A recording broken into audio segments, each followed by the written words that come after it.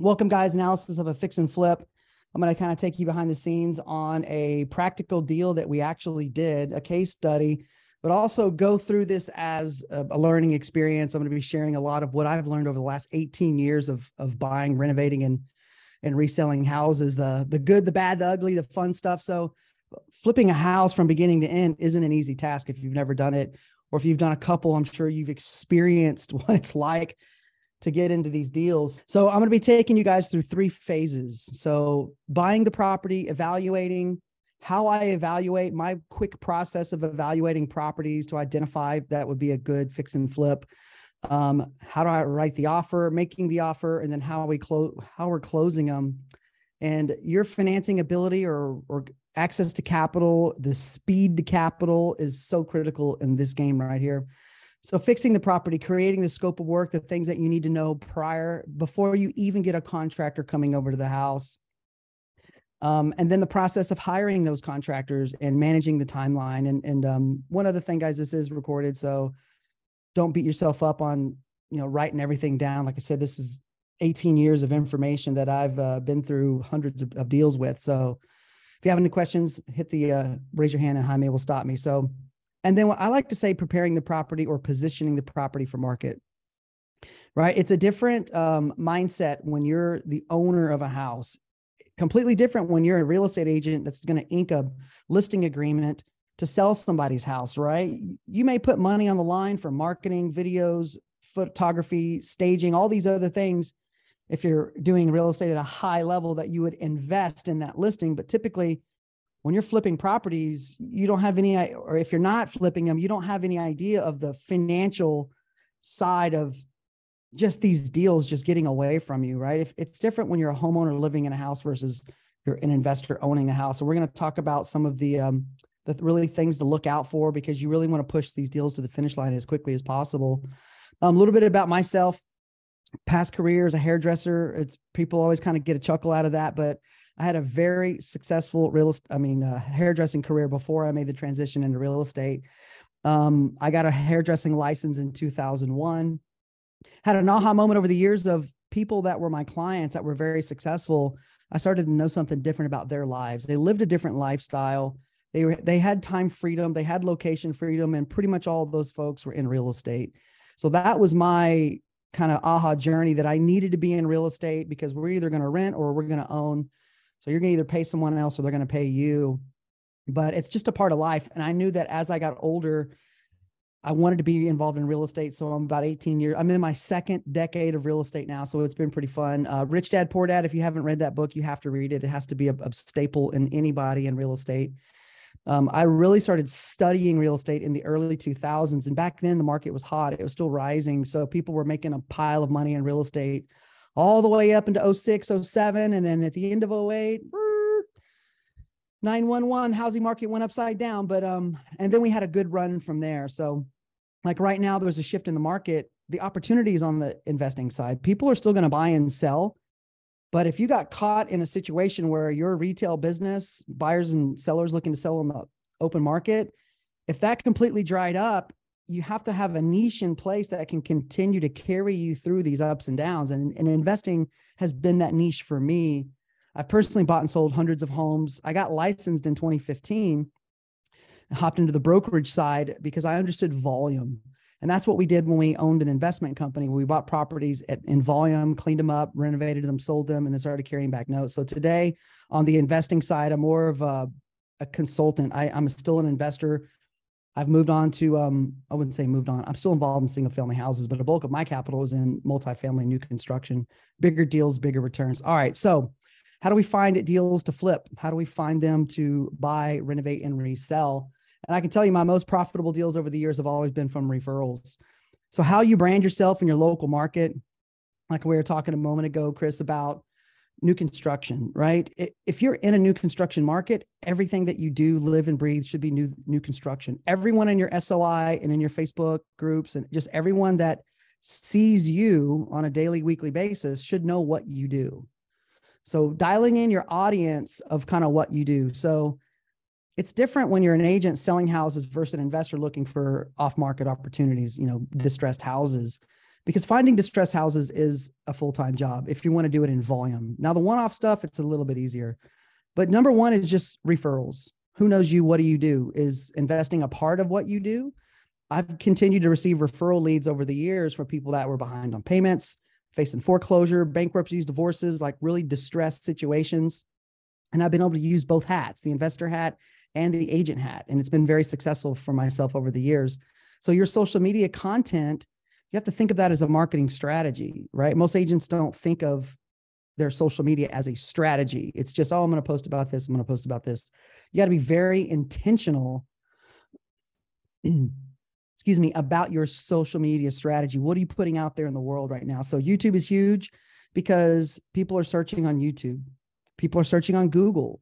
So we buy houses fast, distressed sellers, how to sell your house without a real estate agent, all these different keywords that people that own property, if you want to build a funnel around that, YouTube channel, videos, all your marketing, or even getting really specific with it, like probates or divorces or any type of distress situation, you can market that. And people are searching for solutions on YouTube and Google. So they're going to Google and they're typing in, have a house, need to sell a house, how to sell a house out of state. Like all these keywords that people are typing in, you can be creating content to capture and get in front of those folks. You may not be able to buy and take the deals down yourself, but you could always position yourself as a listing agent to sell it. Wholesalers are a great resource. I've networked with wholesalers over the years. I have a huge database of other investors in my market. I try to connect with them as much as possible because they're the ones that are making it happen. The MLS is another abundant resource depending on your target. If you have a buyer client looking to buy houses at 50 cents on the dollar, the MLS probably isn't the right spot. Now, what we've done with the MLS over the years is we've been able to find properties on the MLS that we could buy and do an amazing renovation on. We're talking $150,000, $200,000 renovations on, and we can get that property to appraise because there's been other new construction, rebuilds, houses getting torn in half and getting built. Any of those types of assets around the area, we can force appreciate that property. So it's kind of the sweet spot that we've gotten into over the last several years, which is buy anywhere from 400 to 500 or 350 to 500, and then turn around and sell it for 700 to 800. That's not going to be available in everybody's market. And the case study that I have today is a lot less than that. That's just what we've evolved into over several years of doing this at a high level. County records are an amazing resource right now today. People that are losing their house to foreclosure, all that's county public record. You just have to figure out how to get the data, or you're going to pay someone or pay a company or a service to extract the data for you. So instead of randomly knocking on doors, as a lot of old school ways of old school tactics, I like to say some of the old school stuff still really works, but with a new twist to it. So if you pulled a list of people that were behind on payments that were facing foreclosure, and you had a list of 100 homes in a certain zip code, either yourself or a team of agents could go door knock those homes and provide them with some solutions. So being very intentional about the prospects and the sellers that you're reaching out to, the county records can tee that up for you. So another big one is code violations, and then also water shutoff accounts. So think about that. Homeowners that have had their water shut off by the county are typically abandoned houses. They haven't made the payments. Tax liens is another one. Bankruptcies, divorces, probates. These are all different lists that you can extract out of the county records yourself, or you pay a service to do it for you. And then messaging, door knocking, calling, direct mail to absentee owners, people that own properties out of state, probates, free and clear lists. So there's a lot of different ways that you can extract that data and market to that data. That's going to be your biggest return on investment and your highest, equity as well. So you can also find the opportunities that other agents and other brokers bring to you, different investors and stuff like that. But if you really want to get down to it, scrubbing through the public records and then targeting those homeowners directly gives you an opportunity to buy properties at a big discount and also be able to list more properties and sell them on the open market. So here's a quick evaluation that I run through. I take the address, I throw it in a Google map, and I just want to look at everything around it. Where is it? The highways, is there something behind it? Railroad track, is it butting up next to a junkyard or something? I want to see what it looks like on Google Map before I even do any further due diligence on it. Then I can go down into the street and look around and do a 360 look. Then I'm going to jump on the tax site, look who's on title, see who owns it, see when they bought it, see if there was a mortgage recorded against it. Because I can do calculations based off of when they purchased, if they had a loan, historically, what loan rates were in that time. So I can calculate and get a rough estimate of what I think they owe on the house. And it gives me an opportunity to, if someone's underwater on the house and I can't make them a cash offer, then we're going to have to go a short sale route. All right. Don't want to get into short sales right now. I've done short sales over the years. They might come back.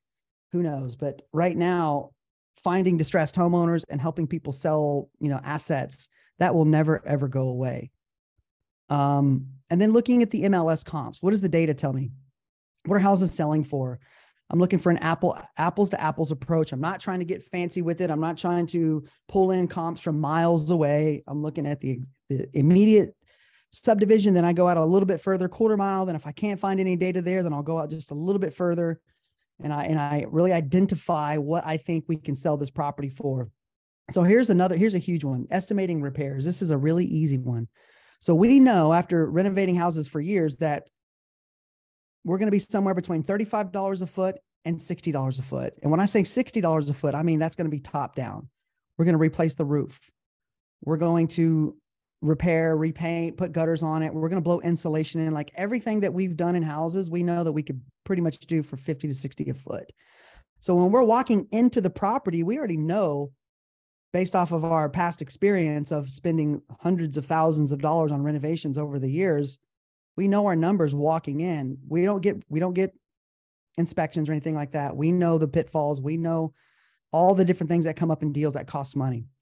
But for you guys walking into a house, $18 to $25 a foot would pretty much cosmetically do everything. So take an average, footprint in your market, 2,500 feet, whatever that number is, multiply it by $25 per foot. That'll give you a ballpark of what you could cosmetically update the house. Surfaces, paint, flooring, some hardware, some countertops, not restructuring, right? Not tearing walls down, putting LVL beams in, none of the restructuring stuff, just cosmetics. So no matter what house you're in, that will always give you a good ballpark for paint and flooring and some minor items. And then you have to separate the big six. So what are the big six? Your foundation, your plumbing, your electrical, your HVAC, your roof, and then here's a big one, windows. That's always a big cost that comes into the deals. Should or should we not replace the windows? Well, if you're in a higher end area, right, I would say 400, 500, 600,000, and you're trying to capture top dollar, you may want to replace those original windows. So understanding the big six outside of your cosmetic budget. So you have your cosmetics, which is the interior. Then you have your big numbers. Those are pretty much separate. So you start adding up all these numbers, what you think it's going to cost to get the property to the top of the market for where you want to sell it. Offer formula, this will always be a ballpark, right? This isn't the exact number, right? We crunch our numbers from the closing cost, all the fees, the taxes, the insurance, everything up front. And then we crunch our numbers for everything on the back end, what it's going to cost us to sell the property, the pass through on the taxes, the credits that we're going to give the buyer, the expenses, everything. And we all combine it in what we call an all-in number. So me and my partners want to be all in at 80% or less. So we know that gives us a 20% return. But as just a general thumb, you can look at a property, very quickly identify what it needs, $20 a foot cosmetically. It needs a roof, HVAC, foundation. Okay, boom, boom, boom. I got my three expenses. I'm going to add all those together. I'm going to take it 75% of after repaired value minus the cost of repairs, get you to your offer price. So quick numbers. If it's a $100,000 house, it's going to take $25,000 in repairs. So 75% of $100,000 is 75,000 minus 2550. That's my offer price. You can make them that fast. That gives you a ballpark. You always need to go verify the numbers. But when you're looking through deals and you're looking at opportunities, you can very quickly identify what a ballpark offer price would be. And that's the fastest way that you can get to that number. Here's the real case study. This is Lynn. This is a referral lead from a friend of mine who was an REO broker for years. She has a friend, Lynn, that lived in Florida. Her mother lived in Dallas. Her mother was ill. And the first time I went to this house, that window behind me there, that's where her mother was living. And the very first time I went there, her mother was ill. She was in a bed. They had, nurses and all that stuff going on. A year and a half later, she actually called me back to buy the house. And I was in competition with home investors and a couple other folks. But we ended up winning the deal. because we were solving challenges and solutions for her and her family.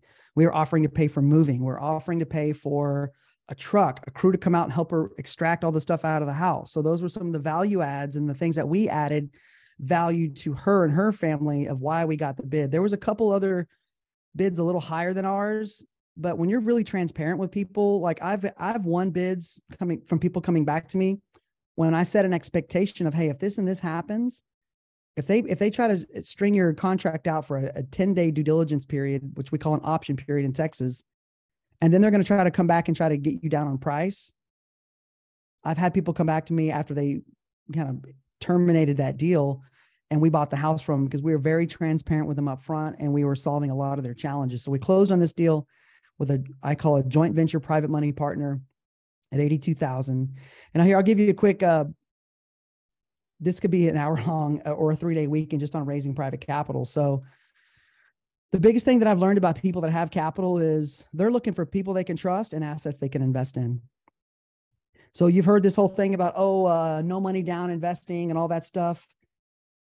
It is true, but you've got to know what the hell you're doing, right? You can't sit down with people that have money, be like, oh yeah, we're looking to flip a house. Like, all right, great. Well, what's your timeline? What's your ROI? How are you going to get me my money back? And if you're stumbling, it's like, they're not going to believe that they can trust you. So whenever you're looking to raise private capital, this is a investing strategy. It's called a deed of trust investing. First lien deed of trust, that secures their investment. So some of the things that I structure is 6 to 12 month interest only terms. I'm sure you guys have heard of hard money, 12%, 4 points, 6-month terms. Then they have penalties. They have additional, all these different ways that they're going to gouge you for more fees the longer you hold on to their capital. So private capital is the fastest way to move in and out of deals because it's just your Uncle Joe saying, yeah, let's do the deal. I trust you. Come on, let's go make some money together. Uncle Joe's investment is secured by a first lien deed of trust, just like a bank, right? How would you like to be a bank on a deal? Great. What do banks do? They loan money and they clip payments, put the money out, they're in first lien, and then they get that cash flow. That's something that we flipped from renovating houses to selling them to renovating them and then selling them with a note. It's a whole nother model. I did that for 9 years from 2009 or early 2000s all the way up into 2016, where we created notes like a hedge fund. But for the point of this is when you're raising capital for a single house, there's a couple different ways that you can structure the deal. You don't want to combine people's money. You can do a first lien deed of trust. You can offer that participant investor an equity kicker. Hey, I'll give you 15% of the net profit at closing. You put that in writing. Or we're going to do a joint venture split. That was something that I had negotiated with a lot of my partners that had capital. I went and found the deal. I brought it to them, said, hey, I'm going to run it and manage it and sell it. And I just want half of the profit. They're like, great. So they put the money up. I do all the work. They sit back. They get an interest rate plus an equity kicker. So being transparent and building relationships is the name of the game with private capital. You can find private capital by going to investor club meetings.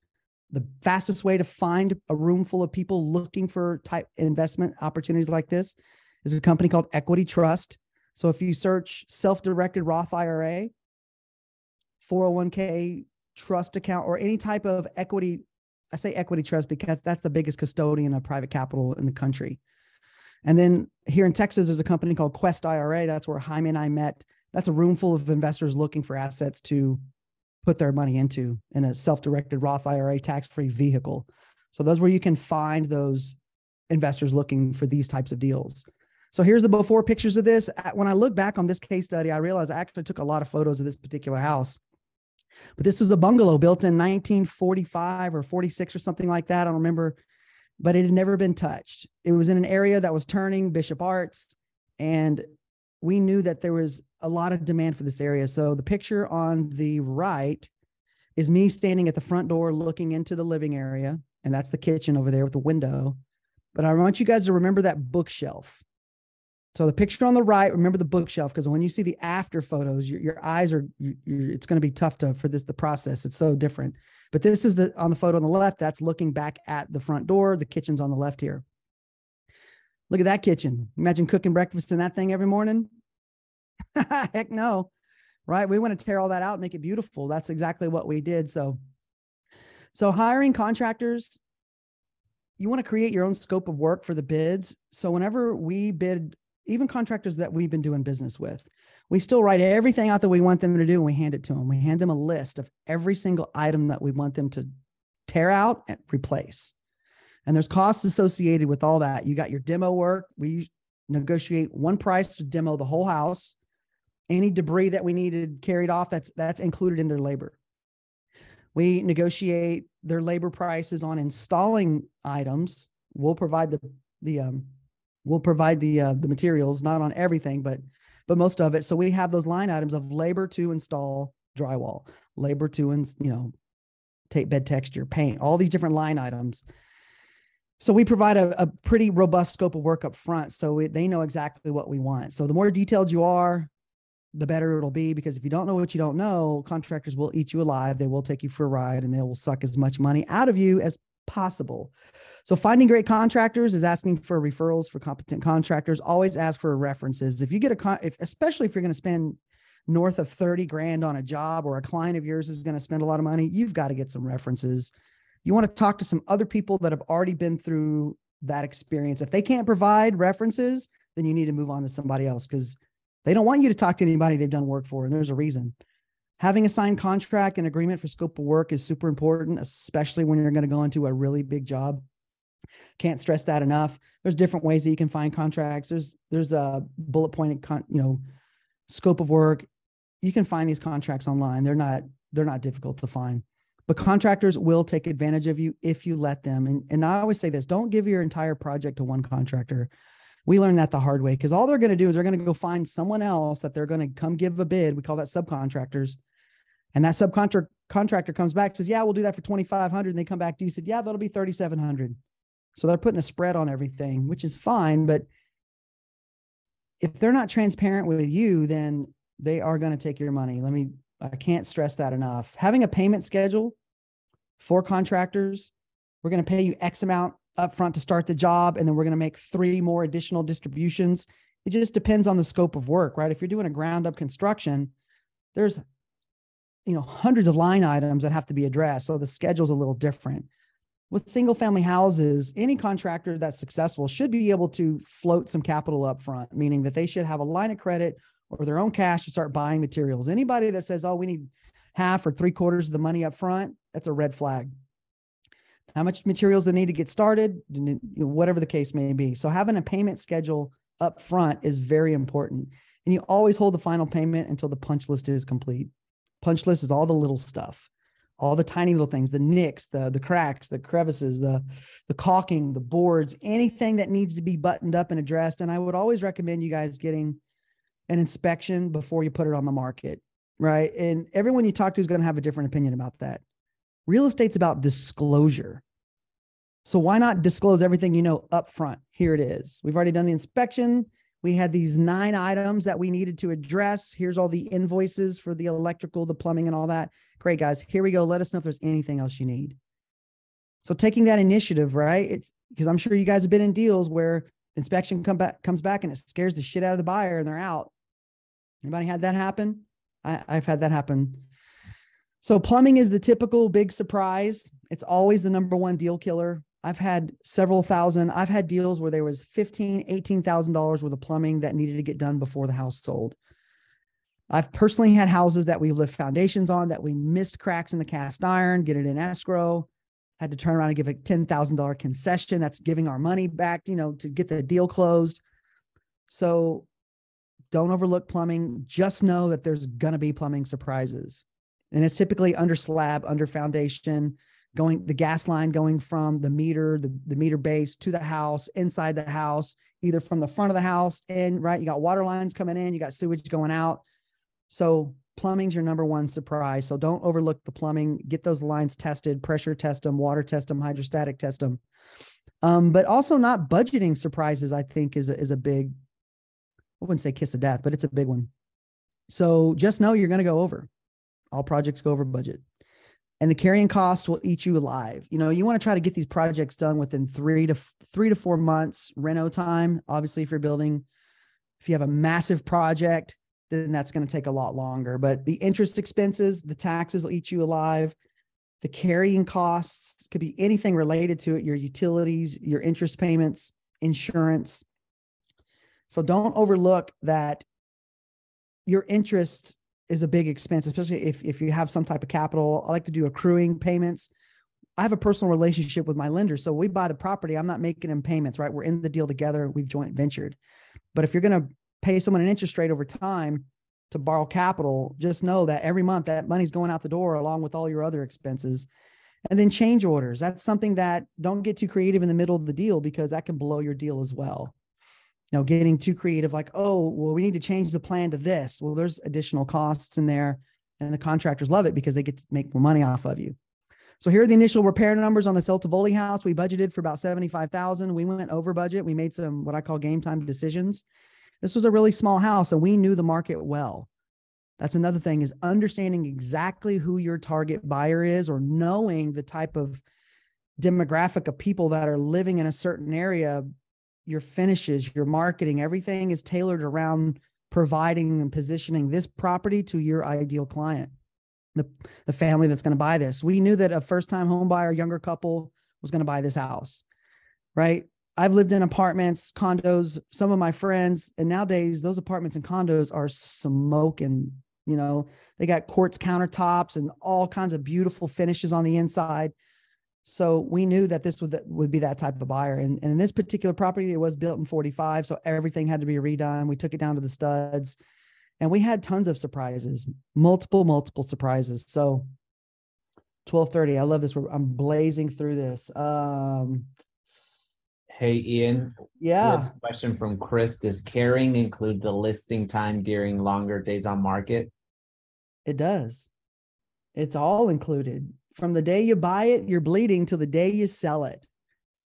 So it's the same thing with builders, right? They want these damn houses off the books, and they're willing to give huge chunks of cash to close it now versus carry it for another 4 to 6 months. So the big bonuses that they're paying today, they know that if they have to hold this house, especially going into Q1 next year. So right now to the end of the year, you guys should be shaking the trees and standing on the top of the world and blasting builders incentives and new construction right now, because there's going to be a rush of people trying to get these incentives towards the end of the year. But anyway, yes, you are carrying from the day you purchase to the day you close, right? It's just like the pass through of taxes. You get a proration from the day you close and when you bought it, and then the same thing when you sell it, you're handing it back over to them. But you, the investor, are on the hook for all the expenses. So that's the challenge, is not blowing the budget, because if you have a limited amount of capital, you've got to be very cautious. So this property we listed way over market. And the reason we did, because we knew it was a gem and we knew it was in an amazing area, regentified, Bishop Arts, everything is changing down there. The city's putting money into the infrastructure. Businesses are there. High rises are going up. All the really cool combinations of mixed use commercial now that we're seeing in all of our big cities go up. That was right down the street. So we knew we had a gem. And then West Kessler was right next to it. There was a property that comped for like $275 a foot, very similar. And then south, there was another property that comped for $265 a foot. But this particular neighborhood, everything was comping for, $200 to $220 a foot. So the real value of this house is around $225. But we said, hell with it. The market was hot. We knew we had something great. So we positioned it and threw it up on the market really high, just because we knew there was so much demand. So when I say be different, always use pro photos. Like, I'm sure you guys have seen the photos. You're like, oh my gosh, how could this agent put this property on the market? Just spend $100. It's not expensive to have professional photos done. The photos are so important. It's the very first thing a consumer sees, and even the agent sees. And when agents see beautiful homes, they're going to sell those houses.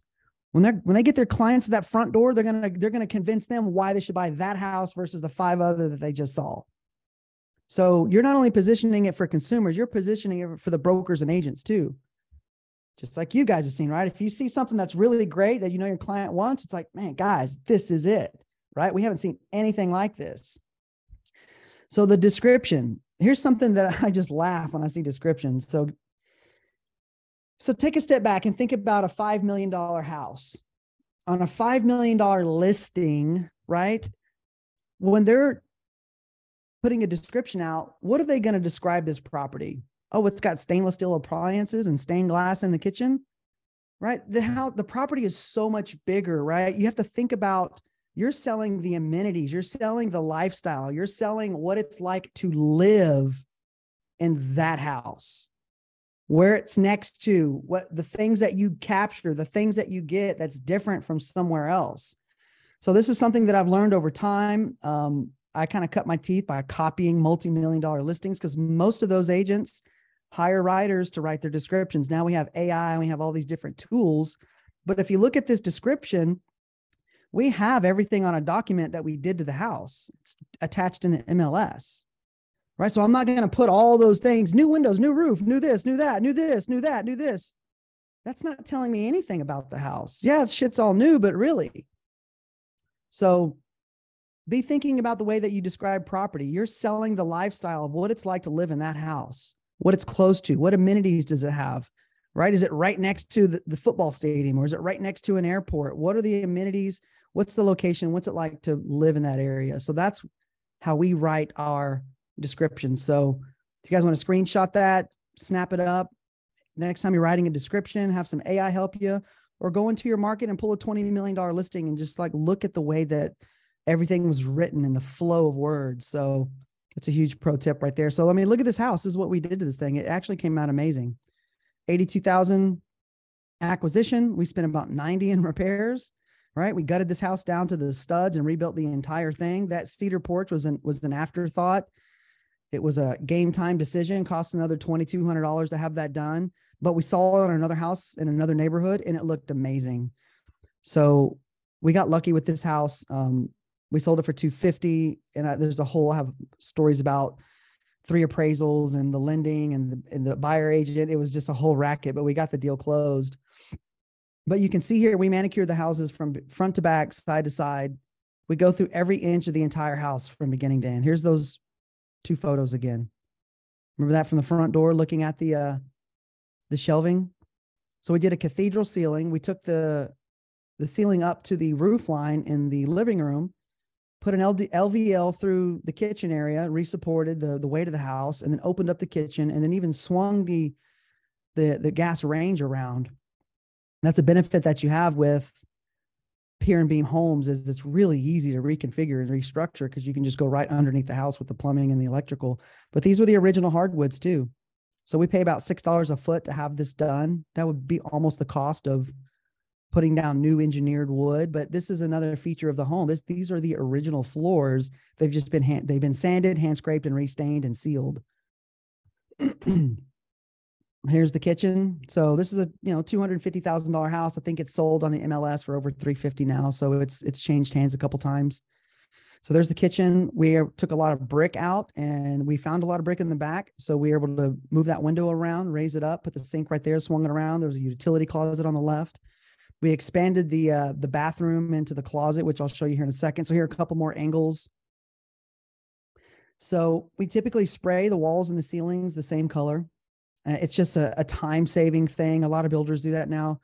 If people want, like you can see here on the right, picture on the right, we did paint that wall in the dining area a little darker for an accent. So we will go through the expense on some items, but some things you really just need to kind of cruise through, right? Like I don't need to pay my crew to go off and tape off the entire house to paint the trim 2 shades darker, which I would love to do that. But, you also have to think about the level of home that you're refinishing, and then the price point and the buyer. So as you go up higher in price, all those little custom touches make a big difference. So we love doing a kind of an enhanced hardware package, higher end lighting, LEDs, put LEDs under the countertops, put plugs. We try to make it as efficient as possible. Here's the bathroom. That tub used to be underneath the window. So we got lucky. There was a closet on the back side of that. So that tub where it sits now is actually sitting in the closet of the other room. We just happen to have enough room to expand. This is a 1-bathroom house. So we made the bathroom wider. A lot of these products, like our countertops, we try to buy these single swipe, meaning as a combo, either through a local builder supply store. This one came from houzz.com, HOUZZ. If you guys aren't looking at that site, it's amazing, because you can see finishes and fixtures, and there'll be little tags on it. You can click on it. It'll take you right to the site, and it'll show you what the price is, and you can have it ordered and delivered. So looking at real estate through a designer lens is what everything that we've talked about today when you're approaching real estate with consumers, sellers, buyers, positioning listings for market. How can you make the listing look better, right? Staining the fence, power washing the house, cleaning up the yard, right? All those different things that will make the property look better. So this is kind of twofold for you guys. Yes, it's for investing, but at the end of the day, we're all in real estate. So sharpening your skills on what this stuff costs, it will position you to win more listings and close more buyer deals. So the backyard here, there's a detached garage. We couldn't figure out why everything was wet until it rained. Well, then there was a big monsoon of water that came off of the other property and came inside this garage. Everything was on pallets. So that was another game time decision we made. We had to do French drains around this garage to push the water out and back into the alley. And then we put drains on the back of the house. And then we did stone pavers here. You see those pots on the left. So we made a patio there. We extended it out. And the next time it rained, there wasn't any sitting water in the garage nor on the back of the house here. So there you go, guys. I usually take a lot more time to go through this, but I wanted to blast through this information just so we all could kind of have a conversation. I could wrap up and have any, answer any questions you guys have. Cindy, I don't employ my own crews. I think that if you want to get into the renovation game and be a contractor, yeah, you would have to.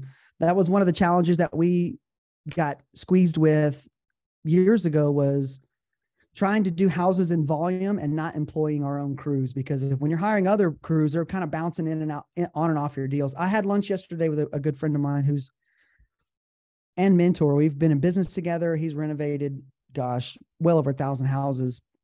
And he was telling me that he had to go fire one of his general contractors. He's like, I knew I should have done it on month 3, but at month 6, it was time. I had to go fire him. That was hard to do.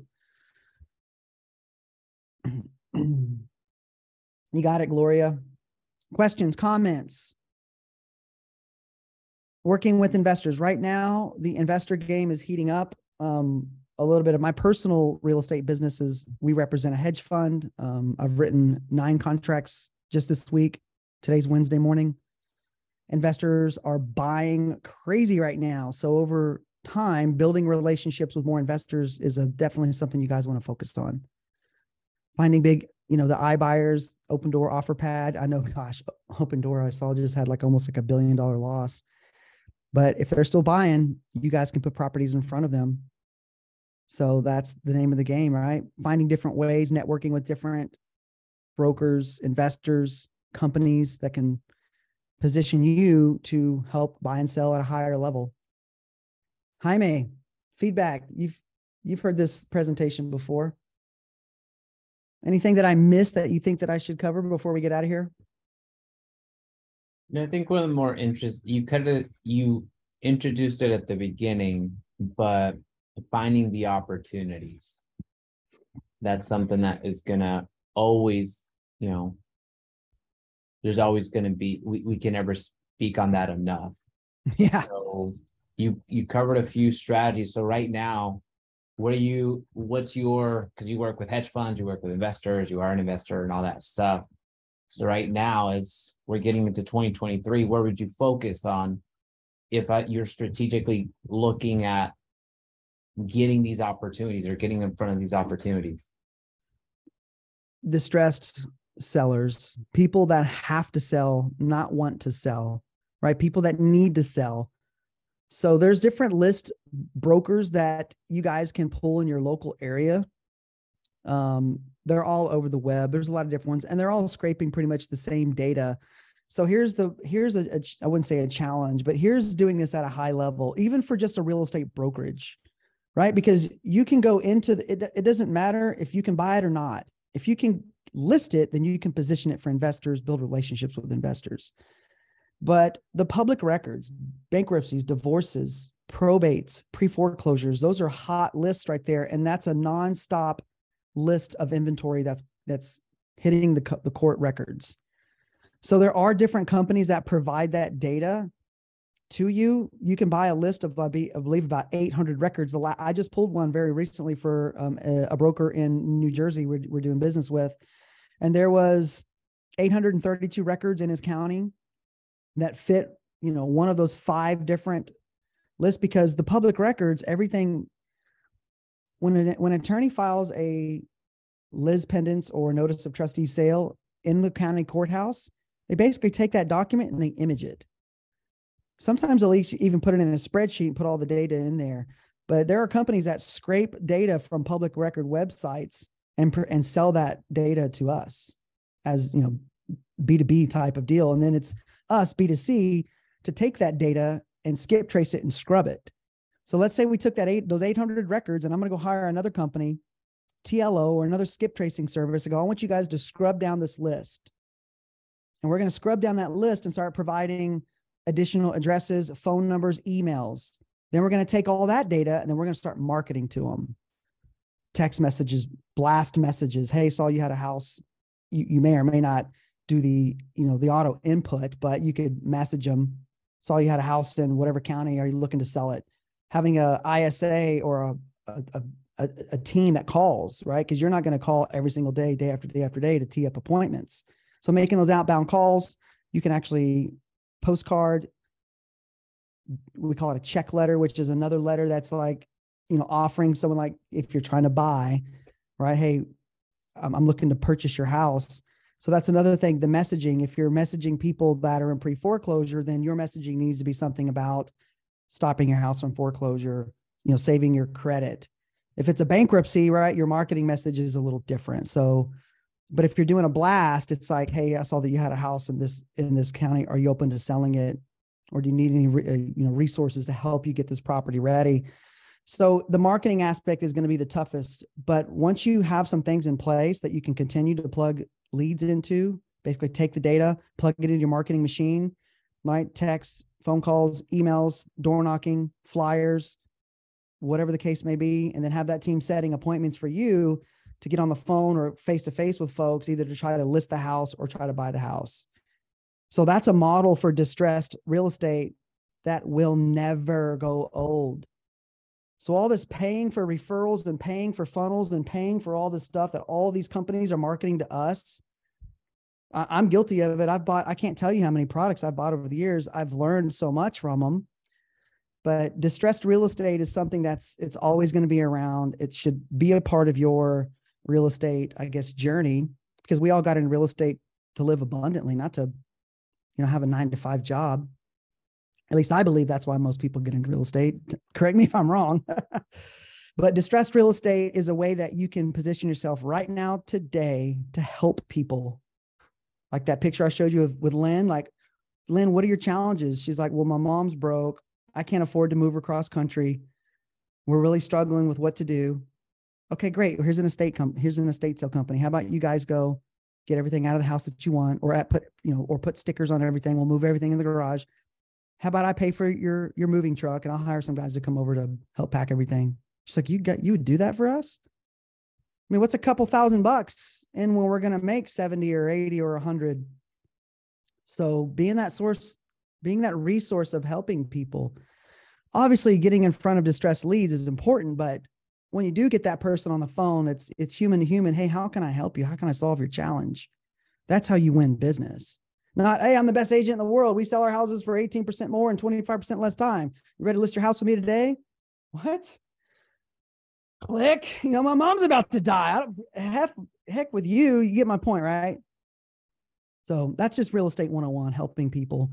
But as this market shifts and changes, distressed real estate becomes there's going to be a lot more eyeballs on it, because that's the direction people are going. Because when the markets are hot, right, you just throw a sign in the yard, houses sell. But now that the market shifted, it's correcting interest rates, the retail buyers are getting squeezed out. So the institutional, the ma and pa's, the investors, those are the people that are emerging in, not necessarily emerging in. Like my investors, we're quadrupling down on the amount of offers that we're making. So I can rattle on this topic all day. It's my favorite topic in the world is real estate. So I hope you guys got some value out of this. If you have any questions, let me know, man. All right. So for questions, feel free to drop them in the chat or unmute yourselves if you feel comfortable. Either's going to work. All right. All righty. Jaime, you were about to buy another house, right? Yeah. You decide on that? You going to move forward with that? I remember like cash, but I'm going to have to. Yeah. I remember 4 months ago, you're like, yeah, I'm not paying $35,000 more to buy. Yeah. Yeah. Because 4 to 6 months ago, market was a lot different than it is now. Right. So opportunities to purchase, like a few of the offers that we got back. So we're on a weekly basis, we're probably juggling a dozen to 24 properties that were either going to be making an offer or we're getting underwritten by our client. And like I had 3 come back this morning, which 2 of them were 50,000 under asking. And another one was 100,000 under asking. I'm not going to write those and send those, but what I am going to do is I'm going to monitor them, because we just locked up. We're actually about to lock up a contract now, but the last one that I closed, we were $45,000 off, and I just waited for it. And I just waited and waited and waited. I followed up. I stayed in contact. And then as they didn't get their price, our offer became a lot more attractive. And then I put it in front of them, because we make offers on coming soon houses too. So, identifying your clients, identifying what investors want, identifying what buyers and builders and asset managers and all these other companies, what they want, and then having a handful of companies, investors that you can bring them deals. That's essentially a part of what our business is feeding them what they want. And now that the market has shifted, right, that activity has increased. So thanks, guys. We'll see you on social. You'll see us on our calls. Jaime, thank you so much. And thank you for everyone that is attended today. If you have any questions, you guys know how to reach out to me. Hit me up. Let's talk. Let's move forward. Let's have an amazing year in real estate. And the next year, let's have an even more amazing year.